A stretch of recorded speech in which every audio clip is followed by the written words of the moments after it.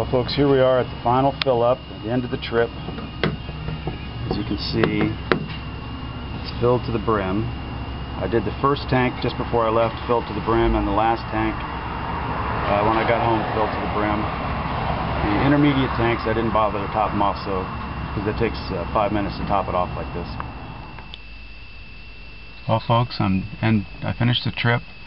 The odometer rolled over twice. I didn't reset it the whole trip, so that's actually 2,789.9 miles. I rounded that up to 2,790 miles.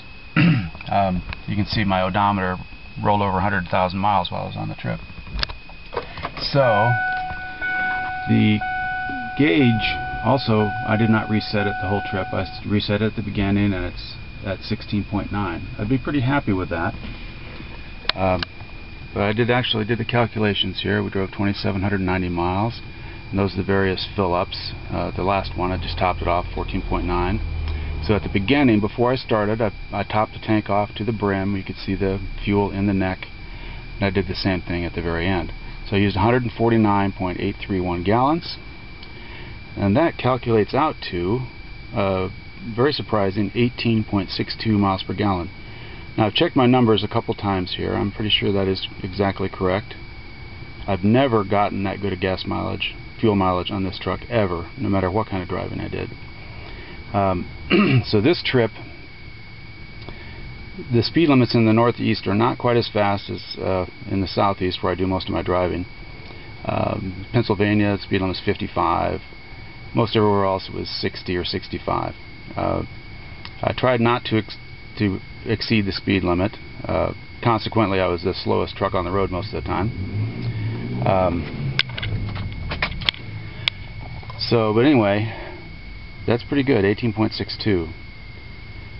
We spent at least 2 hours in traffic tie-ups. When we got close to New York City, twice the traffic came to a stop, and we just creeped along, basically at idle, going from 0 miles an hour to 2, somewhere around in there. And then once again in North Carolina, there was a traffic accident, and the traffic backed way up. So 2 hours sitting at idle. I drove about 300 miles on Mount Desert Island in Maine. I drove about 100 miles in Boston, city traffic. I could just feel the diesel fuel being sucked out of the tank in the city. The rest of the time was on the freeway. I had the air conditioning on about half the time. This is going to be sort of a boring video. But anyway, I'm pretty happy that I had to push my brick to 60 amps. I think I'll do that while I video the brick. Alright, well this is my setup again. I've done videos of this. In an effort to get more fuel mileage, I've been pushing this setup, this brick, it's my original brick, pushing it to 60 amps. I tried going as high as 70, but when that happens, when I go up to 70, these connections degrade too rapidly. Even at 60 amps they degrade. They should have been soldered on or bolted or something, but this is what I have to work with. As you can see, I've got the white wires are positive, so I have 4 positive wires and 3 negatives. So the negative plates are being shared by 2 positives.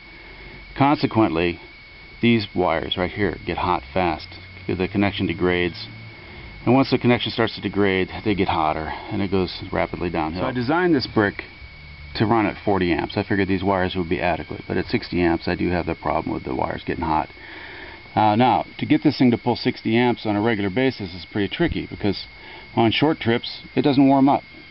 So I have this really concentrated sodium hydroxide mixture in here, and typically when I'm just doing my normal driving, I keep the reservoir filled to about here. So I usually drive 15 minutes to an hour, never more than that.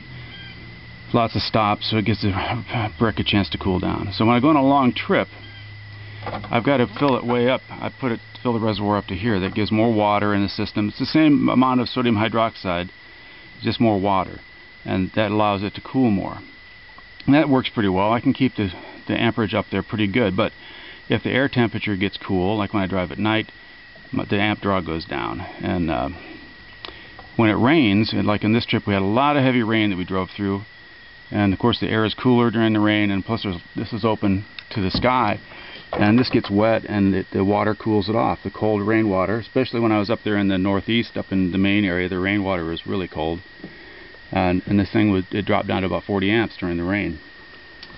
So the other problem I have is on my relay setup here. I'm not going to take the cover off. I've filmed that many times before. There's 4 relays, 4 circuit breakers in here. When I'm pulling 60 amps or up like 65 amps, one of these circuit breakers along the bottom tends to overheat and trip. So my amps will drop and they'll go back up and they'll drop, and that can't be good for anything. So to prevent that from happening, I loosened this cover. I used to drive with the cover completely off, but that leaves this exposed to the rain. So I loosened the cover, and that lets enough air to go up in there to keep that circuit breaker from tripping when I'm pulling 60 amps. So I'm really anxious to get a new brick with a more advanced design. This is pretty primitive. It's not, the MMW is not that great. I need something that'll pull a lot more amps, and I need another way to power it, obviously. But this is pretty good. I got 18.62 miles per gallon. I've never gotten that good before.